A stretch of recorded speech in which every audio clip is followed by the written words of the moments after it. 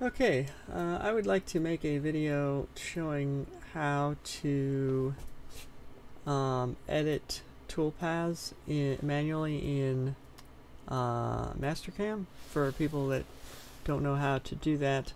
So my problem was whenever I had created a toolpath, it cut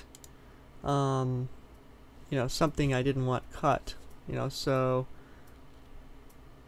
to fix that problem you can right click on the operation and then you can just click on toolpath editor and then find your cut number, and to see all of your cuts, all your passes, you can just click this all radio dial down here, and then you can go down to the cut you want to get rid of. So in this case it'll be, let's do my last cut there, which is 32.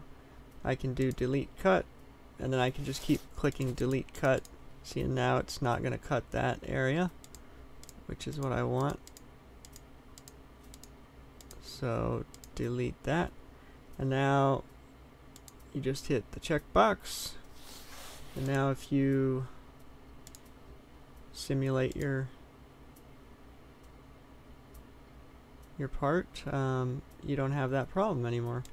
Whereas before I would have a hole where I did not want a hole. So yeah, that's just a quick little tip on using Mastercam X5, I guess, to customize your cutting